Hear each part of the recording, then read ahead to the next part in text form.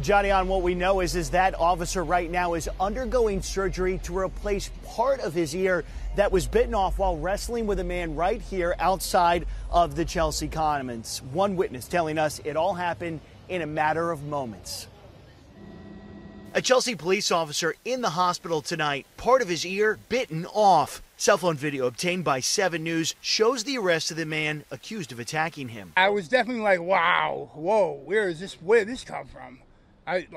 Shocked. I was in shock. Chelsea police this evening identifying the suspect as 27-year-old Carlos Sanabria. The officer was responding to a domestic violence call at the Chelsea Commons. It's a home for men who were previously homeless. Sean Willoughby was outside as things turned physical. He was on the ground with his cement and his face in the cement for a good half hour. It's unfortunate, man, to see any of that, you know. I pray for him and his family and hope that he's doing okay and recovers. On both ends. Willoughby says he knows the man who now faces multiple criminal charges, including assaulting a police officer. He's a really good kid. I don't see any problems with him. He keeps to himself. He's a good guy. I was very surprised. Now, police tell us they did use a stun gun on this suspect. He was taken to a hospital to be evaluated.